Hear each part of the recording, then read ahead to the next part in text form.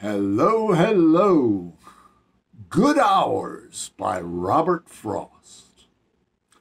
I had for my winter evening walk no one at all with whom to talk, but I had the cottages in a row up to their shining eyes in snow, and I thought I had the folk within.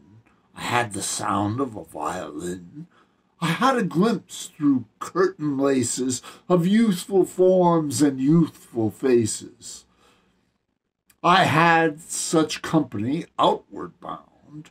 I went till there were no cottages found. I turned and repented, but coming back, I saw no windows but that were black.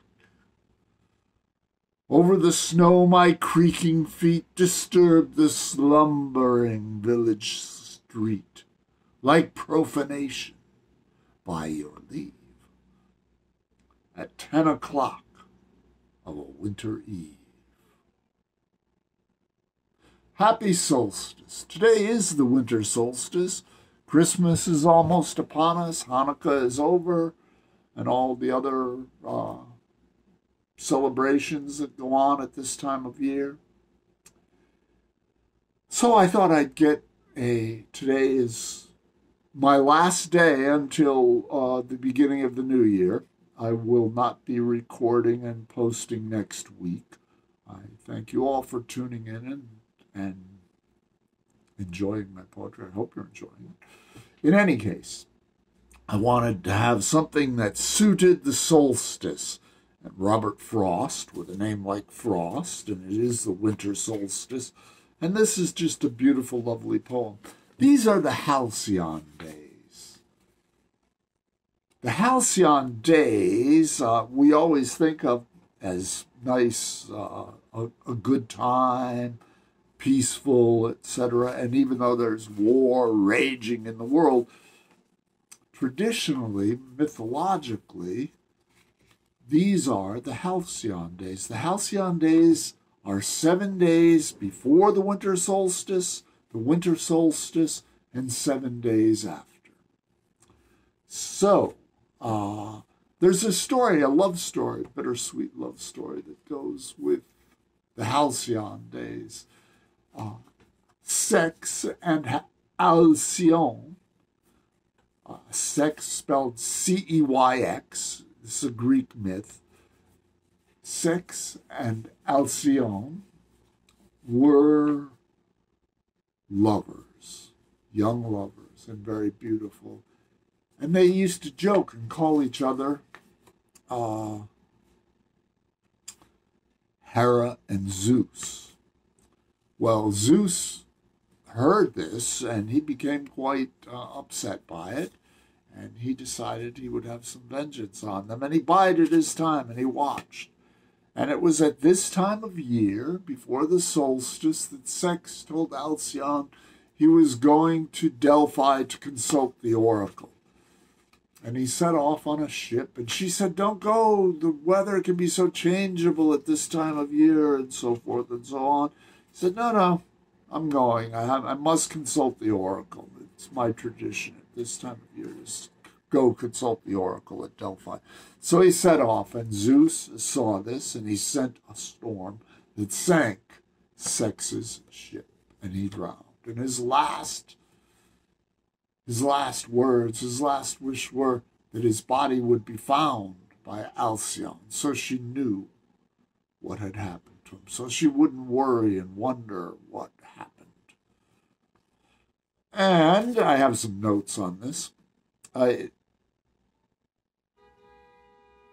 Hera, Zeus's mate, was quite upset by all of this.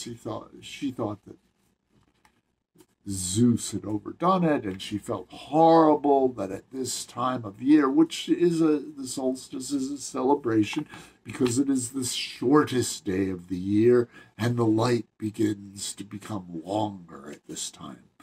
So Hera went to Hypnos, who was the Greek god of sleep, and said, "We have to let Alcyone know that Ceyx is dead. Ceyx, Ceyx.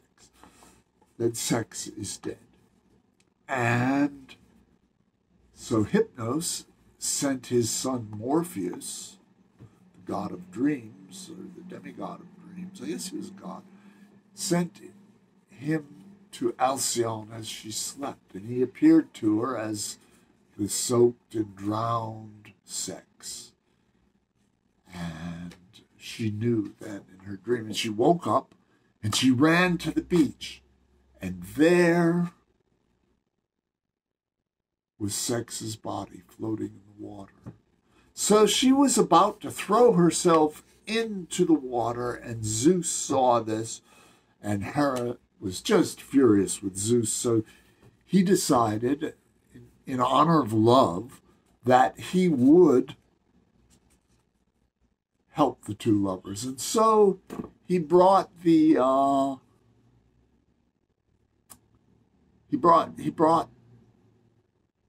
he turned them both into kingfishers, a type of kingfisher called the Halcyon.